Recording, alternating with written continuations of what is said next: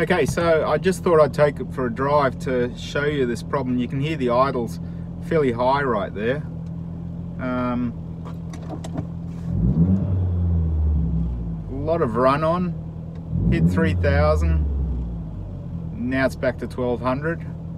So not sure, you can probably hear a little bit of a whoosh there.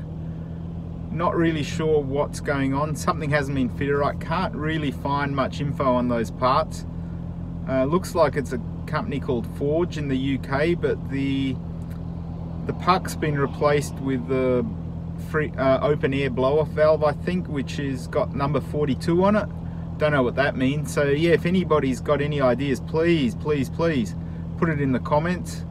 Trying to work out what I need to do to get the idle back down to where it should be. And I reckon she's running a bit rich too, because the exhausts are getting sooty.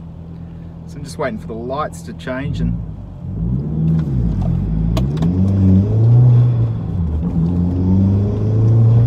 don't know if you can hear the whoosh there. Sorry, missed the clutch there.